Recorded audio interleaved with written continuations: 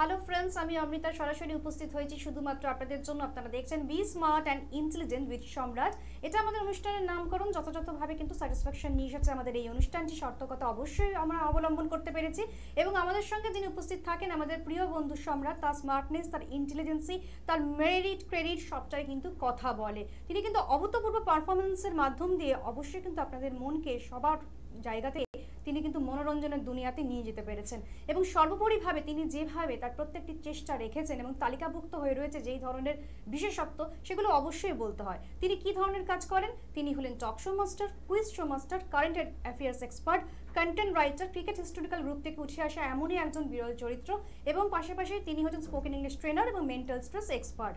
এবার যেহেতু ক্রিকেট নিয়ে কথা হচ্ছে, তখন সেই সূত্রে অবশ্যই কিন্তু ক্রিকেট ওয়ার্ল্ড কাপ 2023 নিয়ে আমরা কিন্তু অবশ্যই আজকে আমাদের মতন করে একটু কল্পনা নিয়ে চলে এসেছি। কারণ আমাদের মনের মধ্যে একটা উষ্মা জেগেছিল সেই সময় বেশ কিছুদিন ধরে, এবং শুধু তাই নয়, একটা টান উত্তেজনাও কিন্তু আমাদের মধ্যে ছিল। কি হতে চলেছে, কি হবে, কতটা ভালো রেজাল্ট করতে পারবে, সবকিছু মিলিয়ে কিন্তু আমাদের একটা অধরা জায়গা তৈরি হয়ে গেল। কারণ আমরা সবাই ভেবেছিলাম যে যেভাবে পারফরমেন্স ধীরে ধীরে চলছিল, সেটা বোধহয় সব কটা ম্যাচ জিতবার পর ওয়ার্ল্ড কাপেও বোধহয় একটা বিরাট বড় সাড়া পড়বে, কিন্তু সেটা হলো না। এই স্বপ্নটা পূরণ হলো না ঠিকই, কিন্তু তারই মাঝখানে যতটা আমরা পেয়েছি ততটাই বোধহয় আমাদের কাছে ভীষণভাবে প্রাপ্তিযোগ। সবটাই বলবেন আমাদের সঙ্গে যিনি উপস্থিত রয়েছেন সম্রাট, তার কথা শুনবো, তার কথা বলবো। তাহলে চলুন আমরা আমাদের অনুষ্ঠানকে অতিবাহিত করার চেষ্টা করি। হ্যালো সম্রাট। হ্যালো, নমস্কার সবাইকে, শুভ সন্ধ্যা। অবশ্যই তাই সম্রাট, তুমি ক্রিকেট নিয়ে সবসময় কথা বলতে ভালোবাসো, তুমি হিস্টোরিক্যাল রেকর্ডস জড়ো করতে ভালোবাসো। তো এবারেও কিন্তু তোমাকে ঘিরে যখন আজকে আমরা আমাদের মতন করে উপস্থাপনা করার চেষ্টা করছি, সেখানে কিন্তু মনটা একটু ভারাক্রান্ত, কারণ আমরা কিন্তু ফাইনাল ম্যাচটা জিততে পারলাম না। এই যে এই অবস্থানে আমরা কিন্তু সহসা আমাদের মতন করে প্রত্যেকটি জায়গা সুস্থভাবে সেই জায়গাটা তৈরি হলো না, অধরা স্বপ্ন থেকে গেল এবং কোথাও কিন্তু একটা বিক্ষিপ্ত বিষয় তৈরি হলো। ডেফিনেটলি যদি ফিরে তাকাই, তাহলে 2003-এ অস্ট্রেলিয়ার মুখোমুখি হয়েছিলাম আমরা। তখন ক্যাপ্টেন ছিলেন সৌরভ গাঙ্গুলি। রোহিতের ক্যাপ্টেনশিপে অসাধারণ পারফরমেন্স টিম ইন্ডিয়ার। এই প্রথমবার আমরা কিন্তু আনবিটেন ছিলাম ওয়ার্ল্ড কাপে, অর্থাৎ একটি ম্যাচও হারিনি। গ্রুপের ফার্স্ট ম্যাচ থেকে সেমিফাইনাল পর্যন্ত আনবিটেন ছিলাম, এবং মোর ইম্পর্টেন্টলি ইন্ডিয়ান ক্রিকেটের হিস্ট্রিতে শুধুমাত্র আনবিটেন থাকা নয়, একটা দাপুটে ডমিনেটিং পারফরমেন্স দিয়ে জেতা, যেটা অস্ট্রেলিয়া দেখিয়েছে দুবার, 2003 এবং 2007-এর ওয়ার্ল্ড কাপে। আনবিটেন টিম হিসাবে তারাই ক্রিকেট ইতিহাসে প্রথম ওয়ার্ল্ড কাপে আনবিটেন থাকে। তারপর ইন্ডিয়াও আনবিটেন থাকতে পারত। ক্রিকেটের ল্যাঙ্গুয়েজে যেটা বলা যায় যে one bad day in the field যদি বলি, সেইভাবে যদি মনকে সান্ত্বনা দিতে হয় দেব। কিন্তু অসাধারণ ক্যাপ্টেন্সি রোহিত শর্মার, এবং টিমের যার কাছ থেকে যে রোলটা অ্যান্টিসিপেট করা হয়েছিল, বিগ নেমস যারা আছে, বিরাট কোহলি থেকে শুরু করে মোহাম্মদ শামি, ইয়াংস্টার যারা রয়েছে, একটা কম্প্যাক্ট টিম পারফরমেন্স যাকে বলে, কোনো রকম ফাঁক ছিল না পারফরমেন্সে। আর যেভাবে রাহুল দ্রাবিড়ের কোচিংয়ের টিমটা এগোচ্ছিল, তো আমরা সার্টেন ছিলাম যে মেবি এবার হয়তো হবে, কিন্তু এসে তৈরি ডুবলো, যেটা ডেফিনেটলি। কিন্তু গর্ববোধ হয় এই কারণে, কারণ 20 বছর আগে যখন সৌরভ গাঙ্গুলির ক্যাপ্টেনশিপে রানার্স হয়েছিলাম, কপিল দেবের ক্যাপ্টেনশিপে চ্যাম্পিয়ন হয়েছিলাম, বা 2011-তেও চ্যাম্পিয়ন হই, সেই 3টে ওয়ার্ল্ড কাপে কিন্তু ইন্ডিয়া হট ফেভারিট ছিল না, ছিল অস্ট্রেলিয়ার মতোই পজিশনে। কিন্তু এই প্রথমবার ইন্ডিয়া কিন্তু ওয়ার্ল্ড কাপে হট ফেভারিট ছিল to win the world cup, এবং দে performed like hot favourite team. Unfortunately যেটা বললাম, যে হয়তো ফাইনালের যে একটা এক্সট্রা চাপ থাকে, যেটা অস্ট্রেলিয়া নিতে এক্সপার্ট বলেই তারা 5বার ওয়ার্ল্ড কাপ জিতেছিল, এবং 6 নম্বর বার জিতেও তারা প্রমাণ করে দিল যে নার্ভ ধরে রাখার যে একটা শৈলী, একটা দক্ষতা, সেটা সবার থাকে না। বিগ স্টেজে পারফর্ম করার যে জায়গাটা, সেটা ক্রাম্বল করে যায় অনেকে, কিন্তু Australia Taylor made for this, right? তো 6 নম্বর বা 6বার ওয়ার্ল্ড কাপ জয় সেটাই প্রমাণ করে, এইটুকু। অবশ্যই তাই। যারা ফোনের অনুষ্ঠানে কথা বলতে চাইছেন, অর্থাৎ ওয়ার্ল্ড কাপ নিয়ে আমাদের মনের মধ্যে একটা উষ্মা জেগেই থাকে, এবং আমরা কিন্তু আমাদের মতন করে সেই জায়গাটা যদি একটু গড়তে চাই, তাহলে অবশ্যই সম্রাটের সঙ্গে প্রত্যেকটি প্রশ্নের উত্তর কিন্তু আমরা খুঁজতেই পারি। তো সেই কারণে আপনাদেরও যদি কোনো প্রশ্ন থাকে, সেটা অবশ্যই সম্রাটকে জিজ্ঞেস করুন। এবং আমরা যে অক্লান্ত পরিশ্রম করেছিলাম, শুধু তারা নয়, আমাদের মধ্যেও কিন্তু সম্রাট একটা পরিশ্রম ছিল, যে দিন রাত আমরা সবসময় স্বপ্ন দেখছি, বা হয়তো তাদের সঙ্গে আমার সেই মেলবন্ধনটা তৈরি করার চেষ্টা করছি। এবং তুমি কিন্তু সরাসরি ইডেন গার্ডেনে পৌঁছেছো এবং তোমার একটা লাইভ এক্সপেরিয়েন্স রয়েছে, লাইভ ম্যাচ তুমি দেখেছো, সেই সময় ওদেরকার লাইফস্টাইল কিভাবে তারা সেই জায়গায় তৈরি করছে, পুরো ফিল্ডটাকে একটা আড়ম্বরতার মধ্যে সাজিয়ে তোলা হয়েছিল, সেই সাক্ষী তুমি রয়েছো, তুমি সেই জায়গায় সরাসরি পৌঁছেছো, যদি একটু বলতে চাও। প্রথমত বলি যে ইডেন গার্ডেন্সে একটা রেকর্ডও হয়েছে ওয়ার্ল্ড কাপের সময়। আমি এই নিয়ে ইডেন গার্ডেন্সে আমার 101তম ম্যাচ দেখলাম, যার মধ্যে ইন্ডিয়া সাউথ আফ্রিকার ম্যাচটা ছিল 100তম ম্যাচ। সো সেই ম্যাচটার একটা আলাদা এক্সাইটমেন্ট ছিল।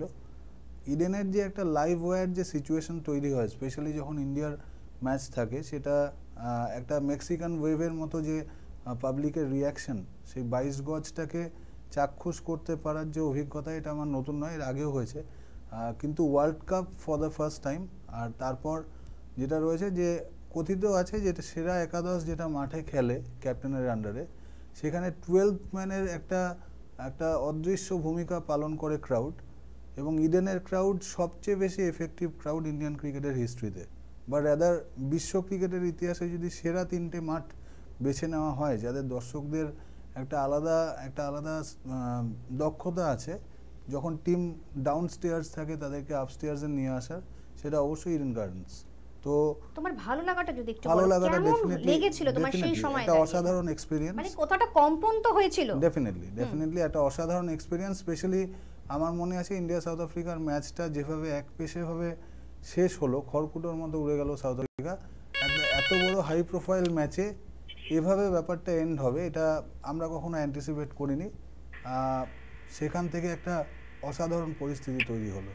অবশ্যই তাই। আমরা দেখে নেব প্রথম কলার কে রয়েছেন। হ্যালো, নমস্কার, কে বলছেন? হ্যাঁ নমস্কার। হ্যাঁ বলুন, নাম বলুন। আমি গড়িয়াহাট থেকে বলছিলাম, অমিত মাঝি। অমিত মাঝি, আচ্ছা অমিত মাঝি, আপনি কেমন আছেন প্রথমে বলুন। হ্যাঁ আমি ভালো আছি। আচ্ছা, আপনার প্রশ্নটা বলুন। আপনারা ভালো আছেন? নিশ্চয়ই, আমরাও ভালো আছি। Good evening. হ্যাঁ স্যার, গুড ইভিনিং স্যার। আমার একটা কোশ্চেন ছিল। মানে আমি ওই এই যে 2023 ওয়ার্ল্ড কাপ ফাইনাল হলো ইন্ডিয়া আর অস্ট্রেলিয়ার মধ্যে, তো আমি ওই মানে ইন্ডিয়া যেভাবে খেলে এসেছিল কিন্তু ফাইনালে সেই পারফরমেন্সটা দিতে পারলো না। তো এবারে মানে একটা ডিপ্রেশন তৈরি হয়েছে আমার মানে মনের মধ্যে। তো এই ডিপ্রেশনটাকে আমি কিভাবে মানে ডিপ্রেশন থেকে কিভাবে আমি ওভারকাম করতে পারবো? দেখুন, বিষয়টা হচ্ছে ডিপ্রেশনটা শুধু আপনার না, একটা ন্যাশনাল ডিপ্রেশন। কারণ বিশ্বকাপের এত কাছে এসে বিশ্বকাপ না পাওয়ার, খুব সুন্দর একটা কোশ্চেন। এক্স্যাক্টলি, কিন্তু কথাটা হচ্ছে যে এটা এই সম্ভাবনা 20 বছর আগেও তৈরি হয়েছিল। কিন্তু সবসময় পজিটিভ ভাইব নিতে গেলে একটা জিনিস মনে করে রাখবেন যে আমরা যদি 4 বার বিশ্বকাপ ফাইনালে উঠি, 2 বার কিন্তু বিশ্বকাপ চ্যাম্পিয়নও হয়েছি।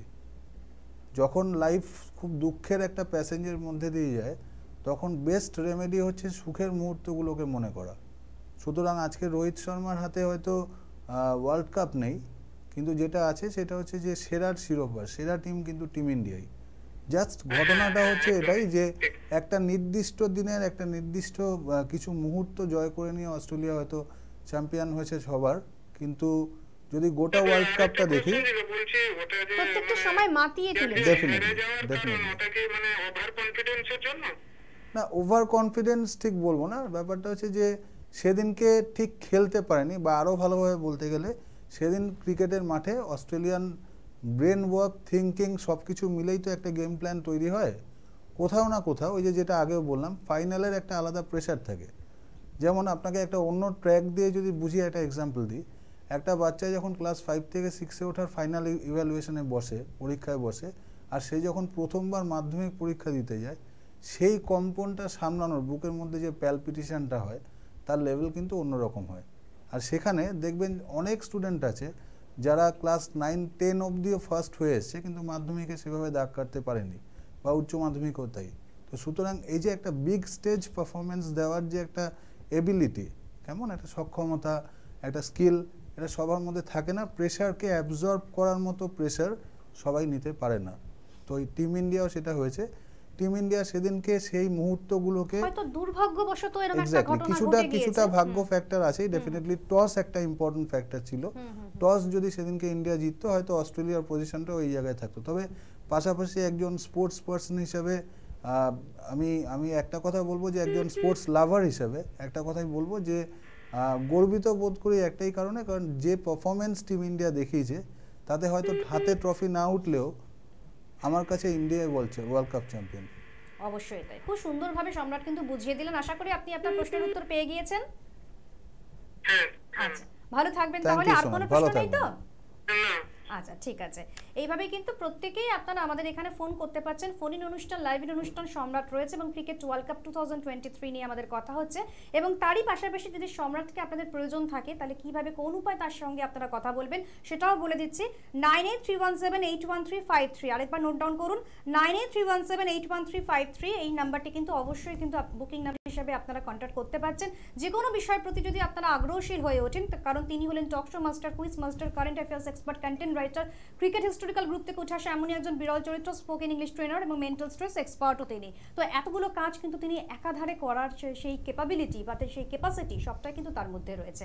তাহলে আমরা ছিলাম ওয়ার্ল্ড কাপ 2023 নিয়ে। এবারে তোমার কাছে যে বিষয়টি নিয়ে যাবো, অবশ্যই ফোন লাইনে কোনো একজন বন্ধু চলে এসেছেন, আমরা দেখে নেবো কে রয়েছেন। হ্যালো, নমস্কার, কে বলছেন? হ্যাঁ বলুন, আপনার নামটা বলুন। শোনা যাচ্ছে, বলুন।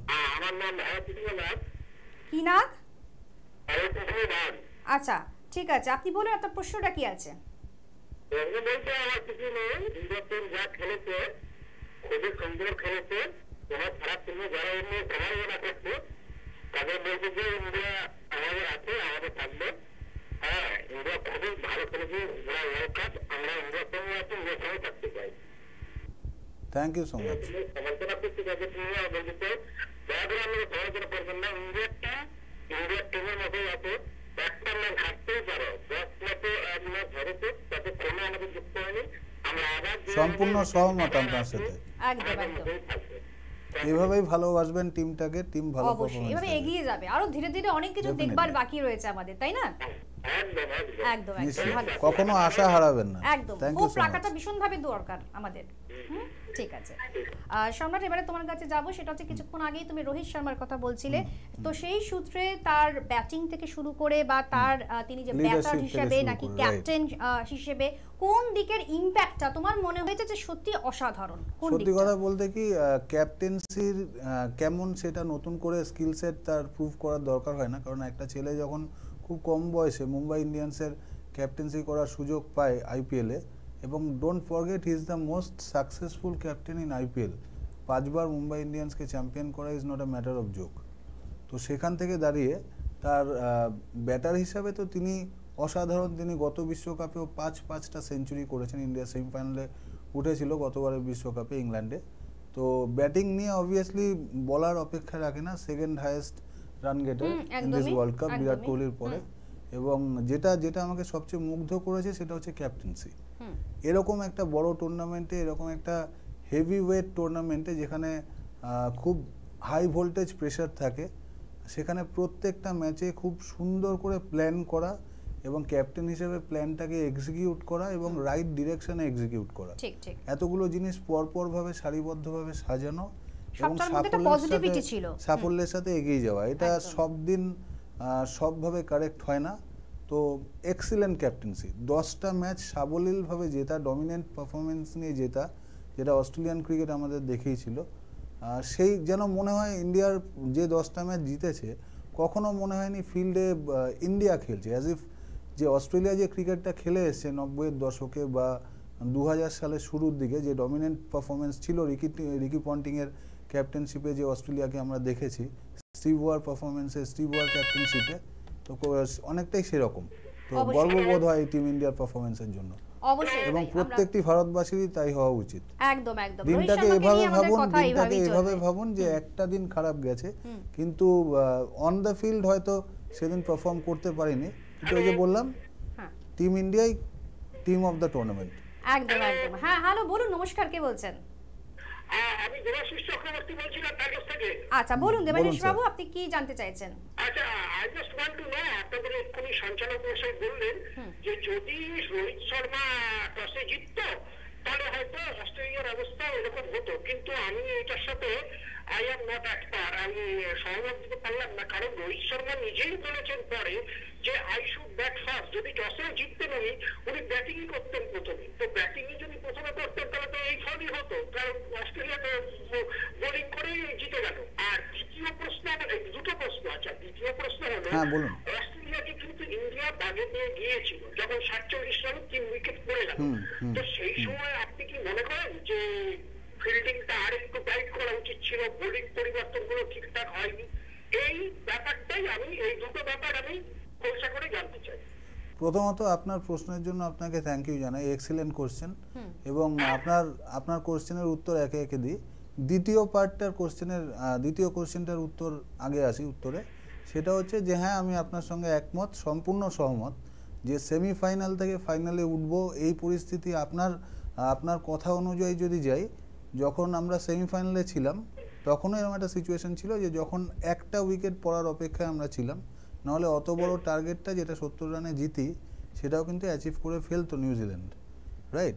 সেখান থেকে উইকেটটা পড়ার পরে বডি ল্যাঙ্গুয়েজে যে বদলটা আসে, সেই বদলটা বা সেই নার্ভ রেঞ্চিং মোমেন্টস যেগুলো এতক্ষণ বললাম আমি, সেই জায়গাটাই কিন্তু মিসিং ছিল।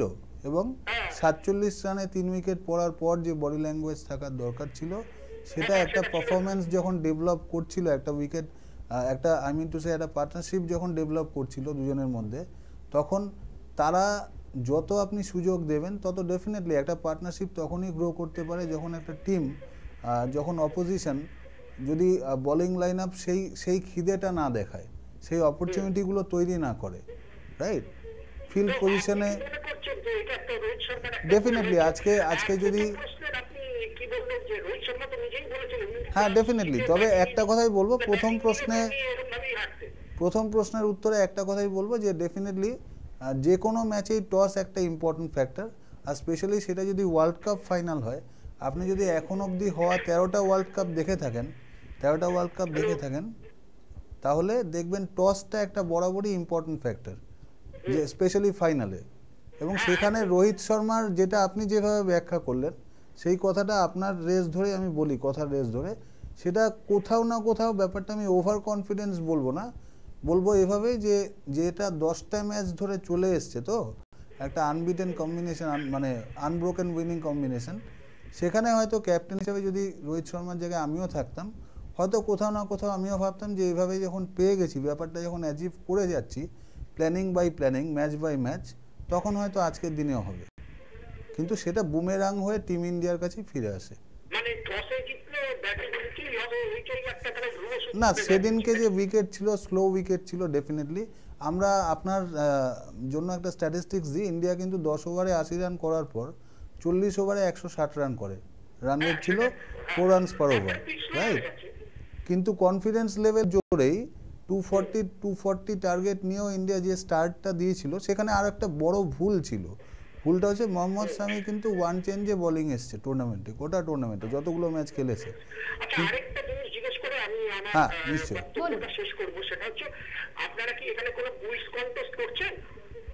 এটা টক শো আছে, আমি একটু বুঝিয়ে বলে দিই। সেটা হচ্ছে যে এই মুহূর্তে আপনি দেখতে পাচ্ছেন টক শো অনুষ্ঠান, ঠিক আছে? টক শো প্রোগ্রাম হচ্ছে 1:1, কিন্তু কুইজ শো যদি আপনাকে করতে হয় তাহলে অবশ্যই সম্রাটের সঙ্গে পার্সোনাল মোবাইল নাম্বারে একটু কন্ট্যাক্ট করে নেবেন। আমি আপনাকে নাম্বারটা বলে দিচ্ছি, আপনি নোট ডাউন করুন, এবং সকলের জন্যই বলে দিচ্ছি নাম্বারটা 9831781353। সম্রাট কিন্তু কুইজ মাস্টার হিসেবেও আপনার সঙ্গে কিন্তু অবশ্যই সেই কাজটা করতে পারবে, ঠিক আছে? এবং যদি মনে হয় যে তার মেল আইডিটা নেবেন, সেটাও বলে দিচ্ছি, doipan.moitra@gmail.com, এছাড়া moitra@gmail.com। ফোন নাম্বারটা বলে দিলাম, স্ক্রিনেও যাচ্ছে, সেটা একটু নোট ডাউন করুন, এবং অবশ্যই সম্রাটের সঙ্গে অনুষ্ঠানের পরে কথা বলে নিন। ঠিক আছে, থ্যাংক ইউ সো মাচ, ভালো থাকবেন। অবশ্যই তাই, প্রচুর বিষয়গুলো উঠে আসে, এবং আমরা যেই জায়গায় রয়েছে সেটা তো থাকবোই, কিন্তু কোথাও তোমার যে কাজের তালিকাগুলো রয়েছে সেখানেও অ্যাজ আ কুইজ মাস্টার হিসেবে যদি কেউ মনে করেন যে তোমাকে তাদের প্রয়োজন, তাহলে অবশ্যই কিন্তু একটা সার্কেলিং করে আমরা সেই কাজটাও করতে পারি। অবশ্যই তাই। সম্রাট, এবারে পরের প্রশ্নে যাব, সেটা হচ্ছে যে slow wicket, slow and turning tracks যেই বিষয়টি ছিল, সেই বিষয়টি আমার থেকে তুমি বেশি ভালো করে ব্যাখ্যা করতে পারবে, তোমার কাছেই আমি যাব। এই বিষয়টি তুমি সকলের জন্য একটু বিশদভাবে বুঝিয়ে দাও। বিষয়টা হচ্ছে এরকম যে এশিয়ান ক্রিকেটে যেটা হয়, আমরা র্যাঙ্ক টার্নার্স বলি। ক্রিকেটে কতগুলো টার্মস রয়েছে, তো র্যাঙ্ক টার্নার্স যেটা ইন্ডিয়াই ওয়ার্ল্ড কাপের হোস্ট ছিল। আমরা ক্রিকেটের হিস্ট্রি ঘাটলে দেখব যে হোস্ট নেশন যারা হয় তাদের কাছে এই লিবার্টিটা থাকে, তারা তাদের মতো তাদের অ্যাডভান্টেজ অনুযায়ী ট্র্যাকস তৈরি করে, 22 গজ তৈরি করে সেইভাবে অপোজিশনকে খেলায়। তো ইন্ডিয়ার হাতে ওই অপশনটা ছিল, কিন্তু যেটা বললাম একটু আগে, যে পিচটা কিন্তু খুব স্লো ছিল, পরের দিকে wicket much better for batting, কিন্তু ইনিশিয়ালি পিচ খুব স্লো ছিল।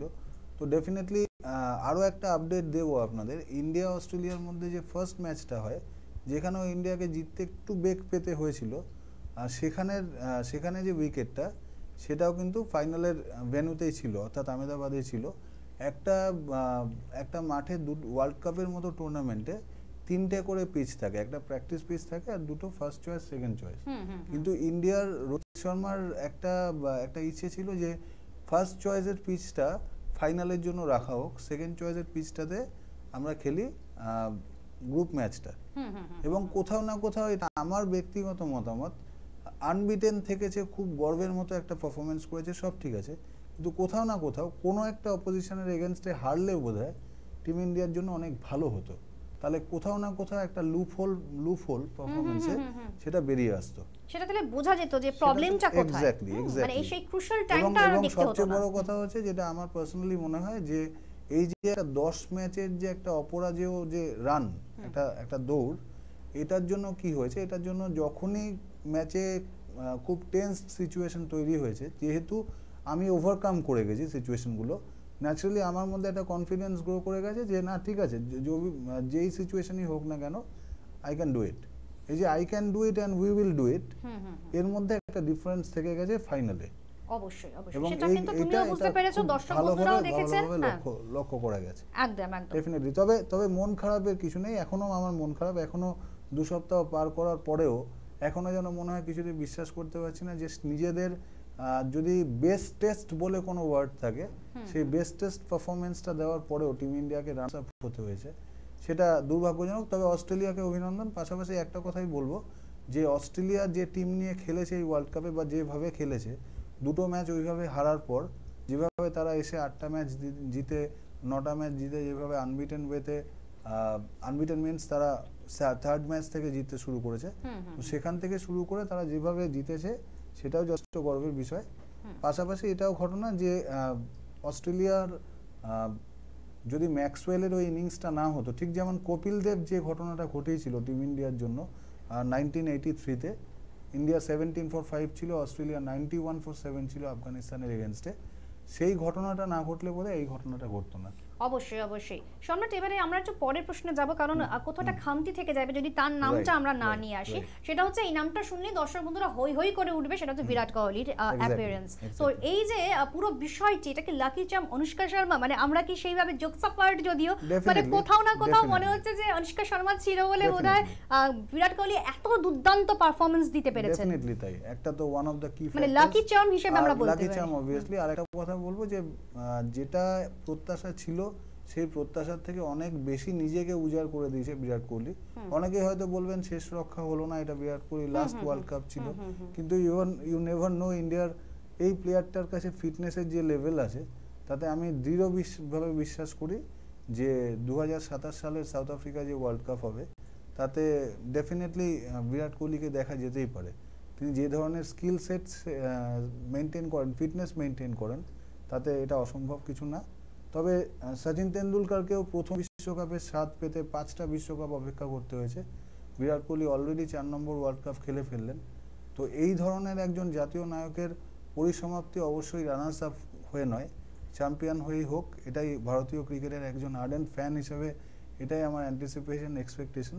এবং দৃঢ়ভাবে বিশ্বাস করি যে ধরনের ক্রিকেট ইন্ডিয়া খেলেছে বা আগামী দিনেও খেলবে, future is in right hands, এবং আমরা 27 সালে আরও একবার চ্যাম্পিয়ন হওয়ার স্বপ্ন দেখতেই পারি।